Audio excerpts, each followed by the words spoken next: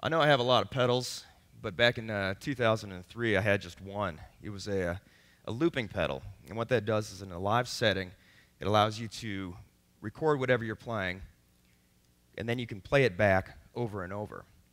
And for many years, this looping pedal was just a practice tool for me. It was a way to play along with somebody, myself, when I didn't have anybody else to play with, or else I didn't want to subject them to whatever I was working on, a chord change or a melody or a rhythm.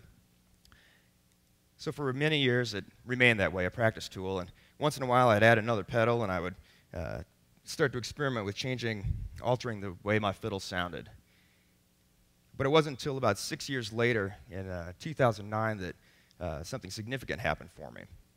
And I was teaching at a fiddle camp, and even there, word reached us that Michael Jackson had died. I was to give a performance the following evening, and I figured a tribute was probably in order. And in talking with a friend, he suggested that I try a whole looped arrangement of Billie Jean. And I'd never done a full looped arrangement of any tune before. So the prospect of this was pretty exciting to me. I went home that night and I dissected the tune. I learned the bass part and the drum part, and I learned the vocal melody and the harmony, and I had to learn the string part as well.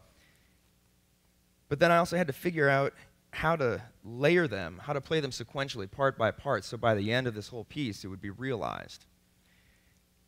This process was so interesting to me, the puzzle that I was putting together, that it really planted the seed for the singularity concept of mine.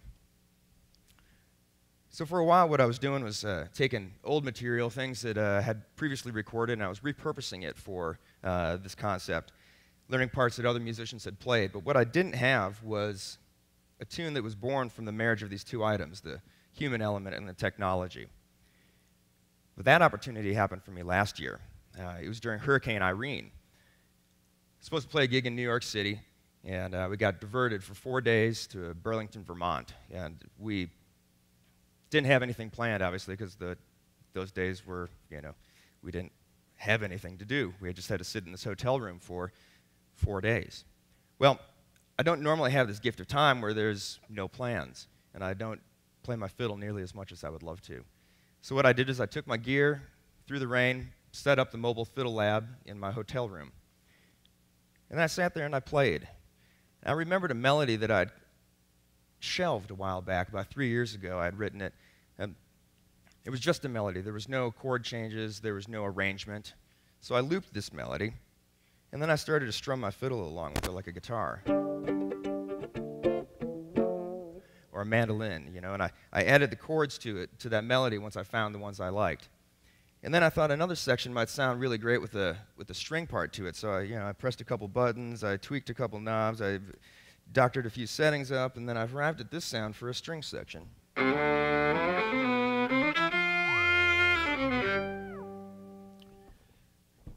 And then I thought, this other part might sound great with the bass. So I tried to find one that fit the character I was looking for, and I found this sound on the fiddle.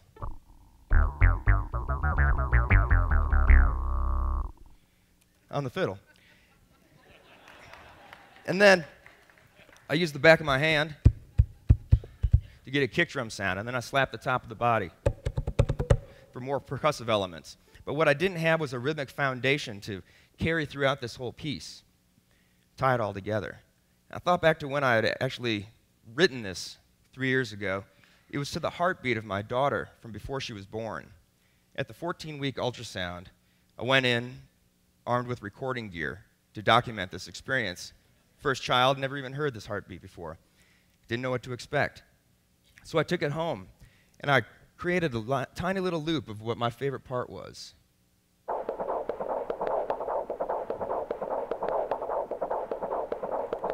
So I realized what really was supposed to be the foundation was this heartbeat, but I had to find a way to recreate it on my instrument. About a year after she was born, I was on a tour with musicians from different parts of Africa, and there was one shaker player, a guy named Mario from Madagascar, and he played rhythms so compelling to me and so infectious to me that I had to find a way to recreate that on my instrument. He was playing the shaker. It was a tin can filled with shards of glass, and it was incredible. But I didn't have the tools or the technique to make these sounds on my instrument, so I had to invent a new bowing for myself. And that bowing, it turned out, was a great way to emulate my daughter's heartbeat. So after these 4 days in that hotel room and all these different layers of my life's experience, I came away with a new tune composed of all these different layers. This is my piece, The Heartbeat Kid.